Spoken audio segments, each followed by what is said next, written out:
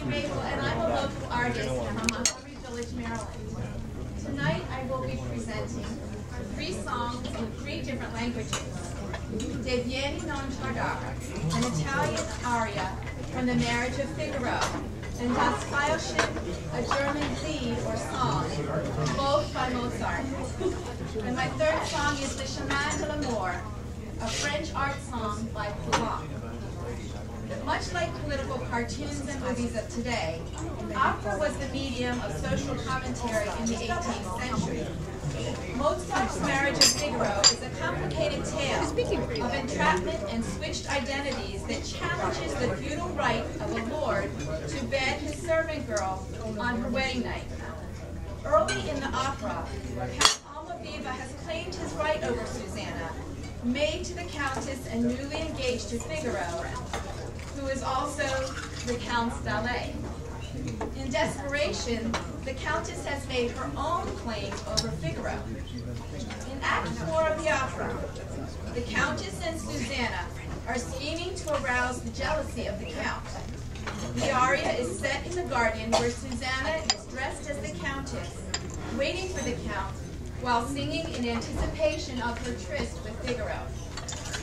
A synopsis translation of the song would be, De vieni non tardar. Oh, come, do not delay. Come where love calls you to take pleasure, where the brook murmurs, the wind whispers, and little flowers are dancing. The joys of love everywhere are enticing here. Come, my love, among these trees where I will crown your head with roses.